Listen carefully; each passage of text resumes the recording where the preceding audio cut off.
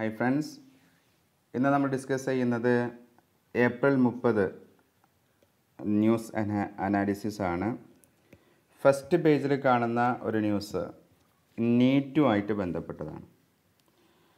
NEET എന്താണെന്ന് എല്ലാവർക്കും അറിയാം. All India level medical entrance examination ആണ്. എന്താണിത് ന്യൂസിൽ വരാൻ കാരണം? സുപ്രീം കോടതി ഒരു വെർഡിക്റ്റ് നൽകിയിട്ടുണ്ട്. അത് റിലീജിയസ് മൈനോറിറ്റി ഇൻസ്റ്റിറ്റ്യൂട്ട്സുമായിട്ട് അല്ലെങ്കിൽ ലിംഗ്വിസ്റ്റിക് മൈനോറിറ്റി ഇൻസ്റ്റിറ്റ്യൂട്ടുകളുമായിട്ട് ബന്ധപ്പെട്ടതാണ്. അപ്പം എല്ലാ മെഡിക്കൽ കോളേജുകളിലും അതുപോലെ തന്നെ അഡ്മിഷന് വേണ്ടി നീറ്റ് ബാധകമാക്കിക്കൊണ്ടുള്ള ഓർഡറിനെതിരെ അതിൻ്റെ group of education institutes supreme കോടതിയെ സമീപിക്കുകയായിരുന്നു. അങ്ങനെ സുപ്രീം കോടതിയിൽ നിന്ന് വന്ന വിധി എന്താണെന്ന് വെച്ചാൽ, മൈനോറിറ്റി എഡ്യൂക്കേഷണൽ ഇൻസ്റ്റിറ്റ്യൂഷൻ അടക്കം എല്ലാ എഡ്യൂക്കേഷണൽ ഇൻസ്റ്റിറ്റ്യൂട്ടുകളിലും നീറ്റ് ബാധകമാണ് എന്നതാണ്. ഈ minority group of educational institutions മുന്നോട്ട് വെച്ച കാര്യങ്ങൾ എന്തൊക്കെയാണെന്ന് നോക്കാം. മൈനോറിറ്റി എഡ്യൂക്കേഷണൽ ഇൻസ്റ്റിറ്റ്യൂട്ട്സ് എന്ന് പറഞ്ഞാൽ അത് റിലീജിയസ് മൈനോറിറ്റി ഇൻസ്റ്റിറ്റ്യൂട്ട്സും ആവാം, അല്ലെങ്കിൽ ലിംഗ്വിസ്റ്റിക് ഭാഷാപരമായിട്ടുള്ള മതപരമായിട്ടുള്ളതാവാം, ഭാഷാപരമുള്ളതാവാം. ഓക്കെ, അവർ മുന്നോട്ട് വെച്ച ആർഗ്യുമെൻ്റ് എന്തെന്ന് വെച്ചാൽ, ഈ ഒരു നിയമം ഫണ്ടമെൻ്റൽ റൈറ്റ്സിനെ ബാധിക്കുന്നതാണ് എന്നതാണ്. ഏതൊക്കെ ഫണ്ടമെൻ്റൽ റൈറ്റ്സിനെ ബാധിക്കുമെന്നാണ് അവർ പറഞ്ഞത്? Article 19, article 25, article 26, article 30. ഇത്രയും ആർട്ടിക്കിൾസ് അല്ലെങ്കിൽ ഫണ്ടമെൻ്റൽ റൈറ്റ്സിനെ ബാധിക്കും എന്നാണ് പറഞ്ഞത്. ഓരോന്നും നമുക്ക് നോക്കാം. ആർട്ടിക്കിൾ 19 നമുക്ക് ഇഷ്ടമുള്ള പ്രൊഫഷൻ തിരഞ്ഞെടുക്കാനുള്ള ഫണ്ടമെൻ്റൽ റൈറ്റ്സിനെ കുറിച്ച് പറയുന്നുണ്ട്. അതാണ് അവർ സൈറ്റ് ചെയ്തത്. 25 മതപരമായിട്ടുള്ള ഫ്രീഡമാണ്, മതപരമായിട്ടുള്ള സ്വാതന്ത്ര്യത്തെക്കുറിച്ച് പറയുന്നത്. പിന്നെ 26-ാമത്തത് റിലീജിയസ് അഫയേഴ്സുമായിട്ട് ബന്ധപ്പെട്ട ഫണ്ടമെൻ്റൽ റൈറ്റ്സ് ആണ്. ആർട്ടിക്കിൾ 30 പറയുന്നത് റിലീജിയസ് ഇൻസ്റ്റിറ്റ്യൂഷൻസ് അല്ലെങ്കിൽ ഇത്തരത്തിലുള്ള ചാരിറ്റബിൾ ട്രസ്റ്റുകൾക്ക് ഇൻസ്റ്റിറ്റ്യൂട്ടുകൾ തുടങ്ങാനും അത് നടത്താനുള്ള ഫ്രീഡത്തെക്കുറിച്ചാണ്. അപ്പോൾ ഇത്രയും ഫണ്ടമെൻ്റൽ റൈറ്റ്സ് വയലേറ്റ് ചെയ്യുന്നുണ്ട് എന്നാണ് ഈ അപ്ലിക്കൻസ് അല്ലെങ്കിൽ അപ്പീൽ ചെയ്ത ആളുകൾ പറഞ്ഞിരുന്നത്. സുപ്രീം കോടതി എന്താണ് ഇതിനെക്കുറിച്ച് പറഞ്ഞത്? സുപ്രീം കോടതി പറയുന്നത് ഫണ്ടമെൻ്റൽ റൈറ്റ്സ്, എല്ലാ ഫണ്ടമെൻ്റൽ റൈറ്റ്സും ആബ്സല്യൂട്ട് അല്ല. റീസണബിൾ റെസ്ട്രിക്ഷൻസ് കൊണ്ടുവരാം. നാഷണൽ ഇൻട്രസ്റ്റ് പരിഗണിച്ചുകൊണ്ട് റീസണബിൾ റെസ്ട്രിക്ഷൻസ് കൊണ്ടുവരാം. അത്തരത്തിലുള്ളൊരു റീസണബിൾ റെസ്ട്രിക്ഷൻസ് ആയിട്ട് ഇതെടുക്കാൻ കഴിയുള്ളൂ എന്ന് പറയുണ്ടായി. അപ്പോൾ സുപ്രീം കോടതി പറയുന്നത് മെറിറ്റും എക്സലൻസും താഴേക്കിടയിലുള്ള സമൂഹത്തിലെ താഴേക്കിടയിലുള്ള ആളുകൾക്കിടയിലും മെറിറ്റും അതുപോലെ തന്നെ എക്സലൻസും പ്രോത്സാഹിപ്പിച്ചേ മതിയാവുള്ളൂ. താഴേക്കിടയിലുള്ള അല്ലെങ്കിൽ റിസർവേഷൻ അല്ലെങ്കിൽ മൈനോറിറ്റി ആയിട്ടുള്ള ആളുകൾക്കിടയിലും ഇത്തരത്തിലുള്ള മെറിറ്റ് ബേസ്ഡ് അല്ലെങ്കിൽ എക്സലൻസ് ലെവൽ പ്ലേയിങ് ഫീൽഡ് ഉണ്ടാക്കിയേ മതിയാവുള്ളൂ എന്നാണ് സുപ്രീം കോടതി പറയുന്നത്. ഇല്ലെങ്കിൽ എന്താ സംഭവിക്കാൻ പോകുന്നത്? അത് ബ്രൈബറിയെയും അതുപോലെ തന്നെ കറപ്ഷനെയും അതുപോലെ ഡൊണേഷൻ പോലത്തെ മാൽ പ്രാക്ടീസസിനെയും പ്രോത്സാഹിപ്പിക്കും. അതിനുള്ള സാധ്യതകൾ വളരെ കൂടുതലാണ്. അതുകൊണ്ട് നീറ്റ് പോലത്തെ കറപ്ഷൻ ഇല്ലാതാക്കാൻ കഴിയുന്ന മെറിറ്റ് ബേസ്ഡ് ആയിട്ടുള്ള എക്സാംസ് എല്ലാ ഇൻസ്റ്റിറ്റ്യൂട്ടുകളിലും മെഡിക്കൽ കോളേജുകളിലും ബാധകമാണ് എന്നാണ് സുപ്രീം കോടതി വിധിച്ചിരിക്കുന്നത്. അടുത്തത് ദിസ് ആർട്ടിക്കിൾ. ഇതിൽ പറയുന്ന കാര്യം നമുക്കറിയാം. ഇന്ത്യ ഈ അടുത്ത് വന്ന ന്യൂസ്, കോവിഡുമായി ബന്ധപ്പെട്ട് ചില മെഡിസിൻസ് എക്സ്പോർട്ട് ചെയ്യുന്നത് നമ്മൾ ബ്ലോക്ക് ചെയ്തപ്പോൾ US അടക്കമുള്ള ആളുകൾ ഇന്ത്യയെ വാൺ ചെയ്യുണ്ടായി. അപ്പോൾ ലോകത്ത് ജനറിക് മെഡിസിൻസ് കയറ്റി അയക്കുന്നതിൽ വളരെ മുൻപന്തിയിലാണ് ഇന്ത്യ. എന്താണ് ജനറിക് മെഡിസിൻസ് എന്ന് പറഞ്ഞാൽ? ജനറിക് മെഡിസിൻസ് എന്ന് പറഞ്ഞാൽ നമുക്കറിയാം ഓരോ മെഡിസിനും പാറ്റൻ്റ് ഉണ്ടാവും. ഈ പാറ്റൻ്റ് അവസാനിച്ച് കഴിഞ്ഞാൽ ആ പാറ്റൻ്റുള്ള മരുന്നുകൾ മറ്റുള്ള കമ്പനികൾക്കും ഉണ്ടാക്കി വിൽക്കാൻ കഴിയും. ഇതാണ് ജനറിക് മെഡിസിൻസ്. അപ്പോൾ പാറ്റൻ്റ് അവസാനിച്ച മെഡിസിൻസാണ് ജനറിക് മെഡിസിൻസ്. അപ്പോൾ ഇന്ത്യൻ കമ്പനികൾ എന്താണ് ചെയ്യുന്നത്? ഇന്ത്യൻ കമ്പനികൾ ചെയ്യുന്ന ഇത്തരത്തിലുള്ള ലോകത്ത് വലിയ എക്സ്പെൻസീവായിട്ടുള്ള മരുന്നുകൾ പാറ്റൻ്റ് കഴിയുന്നതോടുകൂടെ വ്യാപകമായി ഉൽപ്പാദിപ്പിച്ച് വിൽക്കുകയാണ് ചെയ്യുന്നത്. അപ്പോൾ ഈ പാറ്റൻ്റ് എന്തിനാണ്? നമുക്കറിയാം ഒരു മരുന്ന് കണ്ടുപിടിക്കാനാണെങ്കിൽ അതിൻ്റെ റിസർച്ച് ആൻഡ് ഡെവലപ്മെൻറ്റ് വലിയൊരു ക്യാഷ് മുടക്കണം. ഒരു മെഡിസിൻ കണ്ടുപിടിച്ചിരിക്കുന്നത് വരെ അതിൻ്റെ എക്സ്പെൻസ് കംപ്ലീറ്റ് ഈ കമ്പനിക്ക് ലഭിക്കണം. അതിൻ്റെ കൂടെ പ്രോഫിറ്റും കിട്ടണം. അതുകൊണ്ട് ഈ കമ്പനികൾക്ക് ഒരു മരുന്ന് കണ്ടുപിടിച്ച് കഴിഞ്ഞാൽ ഇത്ര വർഷം വേറെ ഒരു കമ്പനികൾക്കും അത് ഉണ്ടാക്കാൻ പാടില്ല എന്നതാണ് പാറ്റൻ്റ്. പക്ഷേ ഈ പാറ്റൻ്റ് കഴിഞ്ഞ മരുന്നുകൾ പ്രത്യേകിച്ച് ഇന്ത്യ കേന്ദ്രീകരിച്ചുള്ള പല മെഡിക്കൽ കമ്പനികളും മാക്സിമം ജനറേറ്റ് ചെയ്ത് ആഫ്രിക്ക പോലത്തെ രാഷ്ട്രങ്ങളിലേക്കും അല്ലെങ്കിൽ ഡെവലപ്പിംഗ് കൺട്രീസിലേക്കും അണ്ടർ ഡെവലപ്ഡ് കൺട്രീസിലേക്കും വളരെ കൂടുതൽ കയറ്റി അയക്കുന്നുണ്ട്. ഇതാണ് ഇതിൻ്റെ ഒരു കോണ്ടസ്റ്റ്. ഇനി ഇവിടെ എന്താ സംഭവിക്കുന്നത് നോക്കൂ. അമേരിക്ക ബേസ്ഡ് ആയിട്ടുള്ള അല്ലെങ്കിൽ US ബേസ്ഡ് ആയിട്ടുള്ള യുണൈറ്റഡ് സ്റ്റേറ്റ് ട്രേഡ് റെപ്രസെൻറ്റേറ്റീവ് എന്ന് പറയുന്ന ബോഡി ഇന്ത്യയെ പ്രയോറിറ്റി വാച്ച് ലിസ്റ്റ് എന്ന കാറ്റഗറിയിൽ പെടുത്തിയിരിക്കുകയാണ്. പ്രയോറിറ്റി വാച്ച് ലിസ്റ്റ് എന്താണ്? ഈ പ്രയോറിറ്റി വാച്ച് ലിസ്റ്റിൽ ഉൾപ്പെടുത്തിയാൽ അതിൻ്റെ അർത്ഥം ഇന്ത്യയിലെ IP ഇൻ്റലക്ച്വൽ പ്രോപ്പർട്ടി നിയമങ്ങളും അതുപോലെ തന്നെ ഇൻ്റലക്ച്വൽ പ്രോപ്പർട്ടി നിയമങ്ങൾ നടപ്പിലാക്കുന്ന സെൻറ്ററുകളും വളരെ വീക്കാണെന്നാണ് ഇതിനർത്ഥം. അതായത് ഇന്ത്യയിലെ ഇന്ത്യൻ ഇൻ്റലക്ച്വൽ പ്രോപ്പർട്ടി നിയമങ്ങൾ വീക്കാണ്. അതുപോലെ തന്നെ അത് നടപ്പിലാക്കേണ്ട കേന്ദ്രങ്ങളായുള്ള പോലീസ് അതുപോലെ തന്നെ കോടതി ഇവയൊക്കെ വീക്കാണ്. അതുകൊണ്ട് ഇന്ത്യയെ അമേരിക്ക ഈ ബോഡി എന്ത് ചെയ്തിരിക്കുന്നു? പ്രയോറിറ്റി വാച്ച് ലിസ്റ്റിൽ തന്നെ പെടുത്തിയിരിക്കുന്നു. അപ്പോൾ ഇതിനുള്ള വേറെ കാരണങ്ങൾ അവർ പറയുന്നത് ഇങ്ങനെ ഇംപ്ലിമെൻറ്റേഷനും IP ആക്റ്റൊക്കെ ലോ ഒക്കെ വീക്കാണെന്ന് മാത്രമല്ല, ഇന്ത്യ ഈ ഇൻ്റലക്ച്വൽ പ്രോപ്പർട്ടി ഇത്തരത്തിലുള്ള IP റിലേറ്റഡ് കാര്യങ്ങൾ വളരെ റിലാക്സേഷൻ കൊടുക്കുന്നുണ്ട് എന്നാണ് കമ്പനികൾക്ക്, ഇന്ത്യൻ കമ്പനികൾക്ക്, എസ്പെഷ്യലി ഫാർമസ്യൂട്ടിക്കൽ കമ്പനികൾക്ക്. അപ്പോൾ ഇന്ത്യയുടെയും അല്ലെങ്കിൽ ഡെവലപ്പിംഗ് കൺട്രീസിൻ്റെയും ഡെവലപ്ഡ് കൺട്രീസും തമ്മിലുള്ള അന്തരം എന്തെന്നാൽ ഡെവലപ്ഡ് കൺട്രീസിലെ മരുന്നുകളാണെങ്കിൽ എന്താണെങ്കിൽ അത് പ്രോഫിറ്റ് മേക്കിംഗ് കമ്പനികൾക്ക് അല്ലെങ്കിൽ മാർക്കറ്റ് എക്കണോമി ആയിരിക്കും മാക്സിമം പ്രോഫിറ്റ് ഉണ്ടാക്കുക എന്നതായിരിക്കും അവരുടെ ഉദ്ദേശം. കാരണം ജനങ്ങളും കപ്പാസിറ്റി ഉള്ള ആളുകളാണ്. ഡെവലപ്പിംഗ് കൺട്രീസ് അങ്ങനെയല്ല. ഡെവലപ്പിംഗ് കൺട്രീസിന് പ്രോഫിറ്റ് ഉണ്ടാക്കുക എന്നുള്ള ഒറ്റ മോട്ടീവിൽ ഡെവലപ്പിംഗ് കൺട്രീസിലുള്ള കമ്പനികൾക്ക് പ്രവർത്തിക്കാൻ കഴിയില്ല. കാരണം എന്താണ്? അവിടെയുള്ള ജനങ്ങളുടെ കയ്യിൽ ക്യാഷ് ഉണ്ടാവില്ല ഒന്ന്. അതുകൊണ്ട് തന്നെ ഇത് എക്സ്പെൻസീവ് അല്ലാത്ത രീതിയിൽ ഉൽപ്പാദിപ്പിക്കേണ്ടതും മാർക്കറ്റിൽ അവൈലബിൾ ആക്കേണ്ടതും ഡെവലപ്പിംഗ് കൺട്രീസിലുള്ള കമ്പനികളുടെയും ആ ഡെവലപ്പിംഗ് കൺട്രീസിലുള്ള ഗവൺമെൻറ്റിൻ്റെയും ഉത്തരവാദിത്തമാണ്. India is A developing country, not developed country. അപ്പോൾ ഇന്ത്യ ഒരു ഡെവലപ്ഡ് കൺട്രി അല്ലാത്ത സ്ഥിതിക്ക് തന്നെ ഫാർമ കമ്പനികൾക്ക് ഇന്ത്യ കുറച്ച് റിലാക്സേഷനൊക്കെ കൊടുക്കുന്നുണ്ട്. ഇത് ഈ കമ്പനി അല്ലെങ്കിൽ ഈ ബോഡി ചൂണ്ടിക്കാണിക്കുന്നു. ഓക്കെ. അതുപോലെ തന്നെ ബയോടെക്നോളജി കമ്പനികൾക്കും ഇന്ത്യ റിലാക്സേഷൻസ് നൽകുന്നു. അതുപോലെ ബയോടെക്നോളജി കമ്പനികൾ അതുപോലെ തന്നെ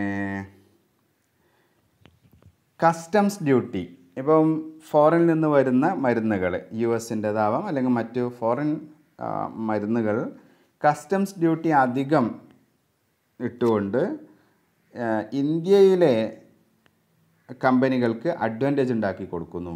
ഇതും ഒരു കാരണമാണ്. ഓക്കെ, ഇത്തരം കാരണങ്ങളാണ് ഇവർ ചൂണ്ടിക്കാണിച്ചിരിക്കുന്നത്. അപ്പോൾ ഇന്ത്യയിലെ വേറൊരു കാര്യം കമ്പൽസറി ലൈസൻസിങ് ആണ്. കമ്പൽസറി ലൈസൻസിങ് എന്ന് പറഞ്ഞാൽ എന്താ? ഡൊമസ്റ്റിക് ഫാർമ കമ്പനികൾക്ക് ജനറിക് മെഡിസിൻ അല്ലെങ്കിൽ ജനറിക് ഡ്രഗ് ഉൽപ്പാദിപ്പിക്കാൻ കമ്പൽസറി ലൈസൻസ് ഗവൺമെൻറ് പ്രോത്സാഹിപ്പിക്കുന്നു. ഇത് ഇത്തരത്തിൽ ഇവർ ചൂണ്ടിക്കാണിക്കുന്ന മറ്റൊരു കാരണമാണ്. പക്ഷേ ഇന്ത്യക്ക് എന്താ പറയാനുള്ളത്? ഇന്ത്യ ഗവൺമെൻറ് ഇവർ പറയുന്നത് അതേപോലെയാണോ അംഗീകരിക്കുന്നത്? അല്ല. ഇന്ത്യ പറയുന്നത് ഇത് ഫെയർ അല്ല, ഞങ്ങളെ ഈ വാച്ച് ലിസ്റ്റിൽ, പ്രയോറിറ്റി വാച്ച് ലിസ്റ്റിൽ പെടുത്തിയത് ശരിയല്ല. കാരണം WTOയുടെ മാർഗനിർദ്ദേശങ്ങൾ ഞങ്ങൾ അതേപോലെ പാലിക്കുന്നുണ്ട്. WTO ട്രിപ്സ് നമ്മൾ മെയിൻറ്റെയിൻ ചെയ്യുന്നുണ്ട്. ഓക്കെ, നമുക്ക് 3 കാര്യങ്ങൾ: Indian patent act, Indian trade mark act, Indian copyright act. ഈ 3 കാര്യങ്ങൾ, Indian patent act, Indian trade mark act, Indian copyright act, ഇതൊക്കെയാണ് നമ്മുടെ നിയമങ്ങളെ ഗവേൺ ചെയ്യുന്നത്. ഇന്ത്യയുടെ IPR പോളിസി 2016 ക്രിയേറ്റീവ് ഇന്ത്യ,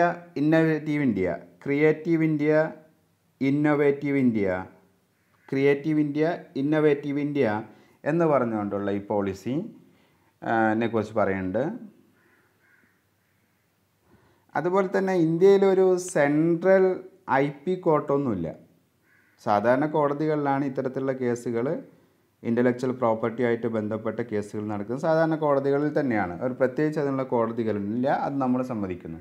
അതുപോലെ തന്നെ ഒരു സെൻട്രൽ ഏജൻസിയും ഇല്ല ഇത്തരം കാര്യങ്ങൾ IP റിലേറ്റഡ് പ്രോബ്ലംസ് അന്വേഷിക്കാനും അതുപോലെ തന്നെ അതുമായി ബന്ധപ്പെട്ട ഒരു പ്രത്യേക ഏജൻസിയും ഇല്ല. ഈ കാര്യങ്ങളൊക്കെ നമ്മൾ അംഗീകരിക്കുന്നു. പക്ഷേ നമ്മുടെ ആർഗ്യുമെൻറ്റ് WTO പറയുന്നത് പോലെ തന്നെ നമ്മൾ എന്ത് ചെയ്യുന്നുണ്ട്? ട്രിപ്സ് മെയിൻറ്റെയിൻ ചെയ്യുന്ന ആളുകളാണ് ഇന്ത്യ എന്നതാണ്. അടുത്തത് നമ്മുടെ എഡിറ്റോറിയലിലുള്ള ഒരു കോളാണ് അഫ്ഗാനിസ്ഥാനുമായിട്ട് ബന്ധപ്പെട്ടത്. അഫ്ഗാനിസ്ഥാനും ഇന്ത്യയും തമ്മിൽ എന്താ? സുഹാസിനി ഹൈദർ എഴുതിയിട്ടുള്ള ഒരു വലിയ ആർട്ടിക്കിലൂടെ ഉണ്ട്, വായിക്കുക.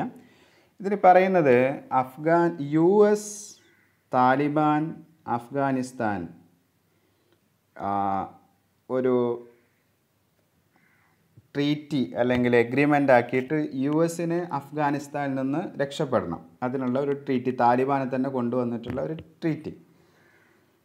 ഇന്ത്യയും അഫ്ഗാനിസ്ഥാനും എന്താണ് ഇതിലുള്ള റിലേഷൻ? കാര്യങ്ങൾ നോക്കാം. നമുക്കറിയാം 2001 സംഭവിച്ച September 11 attack world trade centre തകർത്തു. അതിനുശേഷം അമേരിക്ക അഫ്ഗാനിസ്ഥാനിൽ വന്നു. എന്നിട്ട് അവിടെ താലിബാൻ ഗവൺമെൻറ് ആയിരുന്നു ഉണ്ടായിരുന്നത്. താലിബാൻ എന്ന് പറഞ്ഞ ഒരു ബോഡി. ഈ താലിബാൻ ഗ്രൂപ്പ് അല്ലെങ്കിൽ താലിബാൻ്റെ നേതൃത്വത്തിലുണ്ടായിരുന്ന അഫ്ഗാനിസ്ഥാനിലെ അന്നുണ്ടായിരുന്ന ഗവൺമെൻറ്റിനെ അവിടുന്ന് മാറ്റി യുദ്ധം ചെയ്തു, അല്ലെങ്കിൽ ബോംബിട്ട് അവിടുത്തെ ഒരു ഗവൺമെൻറ്റിനെയൊക്കെ USൻ്റെ നേതൃത്വത്തിൽ അവിടുന്ന് ഇല്ലാതാക്കി പുതിയൊരു ഗവൺമെൻറ്റിനെ കൊണ്ടുവന്നു 2001. ഇത് അന്ന് ബോൺ കൺവെൻഷൻ എന്നാണ് അതിന് പറയുക. ബോൺ കൺവെൻഷൻ, ഇതിൽ ഇന്ത്യ പാർട്ടിസിപ്പേറ്റ് ചെയ്തിരുന്നു. ഇന്ത്യ പ്രസൻ്റ് ആയിരുന്നു. അതായത് അന്ന് പുതിയൊരു ഗവൺമെൻറ്റിനെ, ഒരു സിവിലിയൻ ഗവൺമെൻറ്റിനെ, അഫ്ഗാനിസ്ഥാനിലെ ഒരു ഗവൺമെൻറ്റിനെ തീരുമാനിക്കാനുള്ള പ്രവർത്തനങ്ങളിൽ ഇന്ത്യ പ്രസൻ്റ് ആയിരുന്നു. ഇനി നോക്കുക, 2010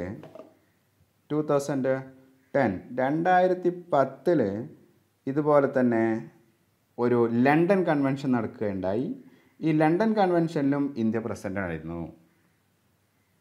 അതേ സമയത്ത് ഇപ്പോൾ നടക്കുന്ന 2020 നടക്കുന്ന 6+2+1 കൺട്രീസ് നെഗോഷിയേഷൻസിൽ ഇന്ത്യ ഔട്ടാണ്. വൈ? അപ്പോൾ ഈ 6 എന്ന് പറഞ്ഞാൽ നെയ്ബറിങ് കൺട്രീസാണ്. 6 നെയ്ബറിങ് കൺട്രീസ്, അഫ്ഗാനിസ്ഥാൻ്റെ ചുറ്റുമുള്ള 6 നെയ്ബറിങ് കൺട്രീസാണ്. 2 എന്ന് പറഞ്ഞാൽ വേൾഡ് പവേഴ്സ്, അത് US-ഉം റഷ്യയാണ്. ഓക്കെ. 1 എന്ന് പറഞ്ഞാൽ അഫ്ഗാനിസ്ഥാൻ സെൽഫ്. ഈ നെയ്ബറിങ് കൺട്രീസിൻ്റെ കൂട്ടത്തിൽ ഇന്ത്യ ഉണ്ടല്ലോ. ഇന്ത്യയുടെ ക്ലെയിം എന്താ? നമ്മുടെ നെയ്ബറാണ് അഫ്ഗാനിസ്ഥാൻ. ഇനി ഇന്ത്യയുടെ ക്ലെയിം അല്ലെങ്കിൽ പോലും ഇത്രയും കാലം അഫ്ഗാനിസ്ഥാനുമായിട്ട് അല്ലെങ്കിൽ അഫ്ഗാനിസ്ഥാൻ്റെ എല്ലാ പ്രവർത്തനങ്ങളിലും നമ്മൾ സപ്പോർട്ട് ചെയ്യുകയും അഫ്ഗാനിസ്ഥാൻ്റെ എല്ലാ കാര്യത്തിലും ഇടപെടുകയും ചെയ്തതുകൊണ്ട് തന്നെ ഇന്ത്യയെ പുറത്ത് നിർത്തിയത് നമുക്കിഷ്ടമായിട്ടില്ല. ഓക്കെ. ഇനി ഈ ഇന്ത്യയെ പുറത്ത് നിർത്താൻ എന്തായിരിക്കും കാരണം? ഇതാണ് നമ്മൾ അന്വേഷിക്കേണ്ടത്.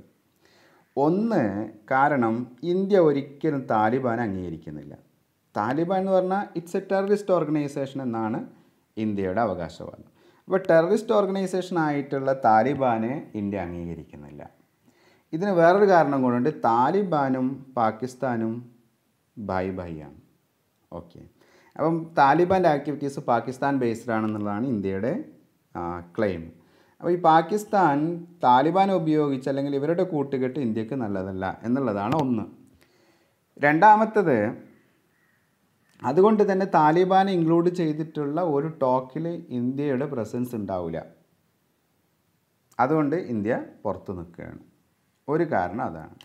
ഇനി രണ്ടാമത്തെ ഒരു കാരണം, അത് ശരിക്കും താലിബാൻ എന്നുള്ളത് പാകിസ്ഥാൻ്റെ ഒരു പപ്പറ്റാണെന്നാണ് ഇന്ത്യ പറയുന്നത്. രണ്ടാമത്തത്, അഫ്ഗാനിസ്ഥാനിലെ വേറൊരു ഗ്രൂപ്പുണ്ട്, ISKP, Islamic state Khorasan province എന്ന് പറഞ്ഞുകൊണ്ട്. ഇവർ ഈ അടുത്ത് കാബൂളിൽ ഒരു സിഖ് ഗുരുദ്വാരയിൽ അറ്റാക്ക് നടത്തി. അപ്പോൾ ഇതൊക്കെ കാണുന്നത് ഈ താലിബാനെ കൊണ്ടുവരുന്നത് ടെററിസത്തിന് ഒരു സപ്പോർട്ടായിരിക്കും എന്നുള്ളതാണ് ഇന്ത്യയുടെ ഒരു കാഴ്ചപ്പാട്. ഇനി വേറൊരു കാര്യം, ഈ അഫ്ഗാനിസ്ഥാൻ ഇന്ത്യയെ ഈ സമയത്ത് ചെറിയ രീതിയിലൊന്നും വളരെ മോശമായിട്ട് കാണുന്നു. എന്താ കാരണം? നമുക്കറിയാം, ഈ അടുത്ത് കൊണ്ടുവന്ന സിറ്റിസൺസ് അമെൻമെൻറ്റ് ആക്ട്, ഈ ആക്ടിനെ തുടർന്ന് അഫ്ഗാനിസ്ഥാനിൽ, ഇന്ത്യയുടെ ക്ലെയിം എന്താ? അഫ്ഗാനിസ്ഥാനിൽ റിലീജിയസ് മൈനോറിറ്റീസ് ആയിട്ടുള്ള ഹിന്ദു, സിഖ് തുടങ്ങിയ ഒരു 5-6 റിലീജിയൻസിനെ പറയുന്നുണ്ട്. ഈ മതങ്ങളിലുള്ള ആളുകളെ അഫ്ഗാനിസ്ഥാൻ ശ്രദ്ധിക്കുന്നില്ല, അവിടുത്തെ മൈനോറിറ്റീനെ ശ്രദ്ധിക്കുന്നില്ല, അവരെ റിലീജിയസ് ആയിട്ടുള്ള മാറ്റി നിർത്തൽ നടക്കുന്നുണ്ട്, റിലീജിയൻ അല്ലെങ്കിൽ മതം അടിസ്ഥാനമാക്കി കൊണ്ട് അവരെ ഉപദ്രവിക്കുന്നുണ്ട്, അതുകൊണ്ട് അവരെ ഇന്ത്യയിലേക്ക് വന്നാൽ ഞങ്ങൾ സിറ്റിസൺഷിപ്പ് കൊടുക്കാം എന്നതാണ് CAA പറയുന്നത്. ഇത് അഫ്ഗാനിസ്ഥാന് ഇന്ത്യയെക്കുറിച്ചുള്ള ഒരു ധാരണ, അതുവരെ ഉണ്ടായിരുന്ന ഒരു റിലേഷനിൽ ചെറിയ മാറ്റം ഉണ്ടാക്കിയിട്ടുണ്ട്. അത് അഫ്ഗാനിസ്ഥാന് മാത്രമല്ല, ബംഗ്ലാദേശിന് ആ പ്രോബ്ലം ഉണ്ട്, മറ്റുള്ള രാജ്യങ്ങൾക്കൊക്കെ, പ്രത്യേകിച്ച് അഫ്ഗാനിസ്ഥാനും ബംഗ്ലാദേശിനും ആ പ്രോബ്ലം ഉണ്ട്. പാകിസ്ഥാന് പിന്നെ എപ്പോഴും ഇങ്ങനത്തെ പ്രശ്നങ്ങളുള്ളത് കൊണ്ട് നമ്മളതിനെക്കുറിച്ച് സംസാരിക്കുന്നത്. പക്ഷേ അഫ്ഗാനിസ്ഥാനും ബംഗ്ലാദേശ് ഇന്ത്യയെ നന്നായിട്ട് സപ്പോർട്ട് ചെയ്യുന്ന 2 രാജ്യങ്ങളായിരുന്നു. പക്ഷേ ഈ CAA വന്നതോടുകൂടെ അഫ്ഗാനിസ്ഥാൻ ഇന്ത്യയോടുള്ള താല്പര്യം കുറഞ്ഞിട്ടുണ്ട് എന്നതാണ്. അപ്പോൾ ഇത്തരം കാര്യങ്ങളാണ് ഈ ന്യൂസിൽ പറയുന്ന, ഈ ഒരു ആർട്ടിക്കിളിൽ പറയുന്നത്. വായിച്ചു നോക്കുക. ഓക്കെ. അടുത്തത് ഒരു മാപ്പ് ബേസ്ഡ് ക്വസ്റ്റ്യൻസ് പ്രതീക്ഷിക്കാൻ പറ്റുന്ന ഒരു ആർട്ടിക്കിളാണ്. മേക്കോങ് എന്ന് പറയുന്ന ഒരു നദി. ഓക്കെ. ഇത്